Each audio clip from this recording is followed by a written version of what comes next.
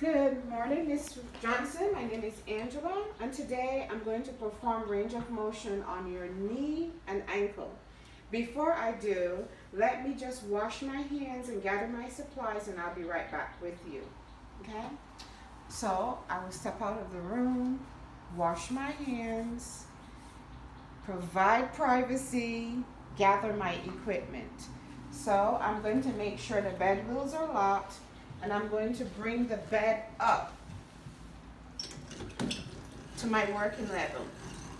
You don't have to bring it all the way up. You just have to show the evaluator that you can bring the bed up. Now, I'm going to go ahead and put my gloves on.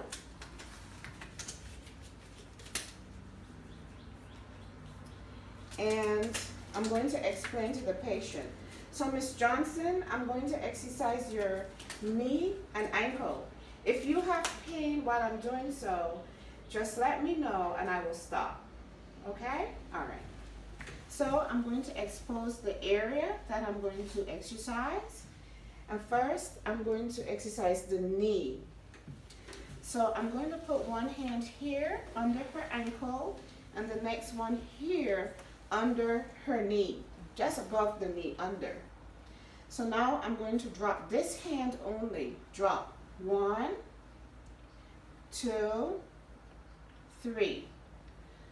So you're only exercising this joint. I recommend you keep your eyes on this joint because this is the one you want to see move. Okay? 1, 2, 3. And then you put it back down to rest. And now you're going to exercise the ankle.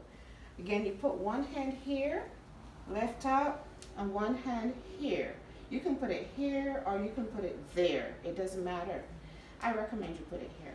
One hand here, one hand there. See the reason to wear your gloves now? We should have said that ever since. Now, press. So, Ms. Johnson, I'm going to exercise your ankle. So, reinforce if you need to. So, stretch out. 1, 2, 3. Remember, it's going to be on a real person. So, if you're laying in the bed, 2, 3. Okay, great. All right, Miss Johnson, you did a good job as usual. Here is your call out. Call me if you need to. And I'm going to put the bed back down into its lowest position. Take off my gloves, trash them, wash my hands. I'm finished with that skill.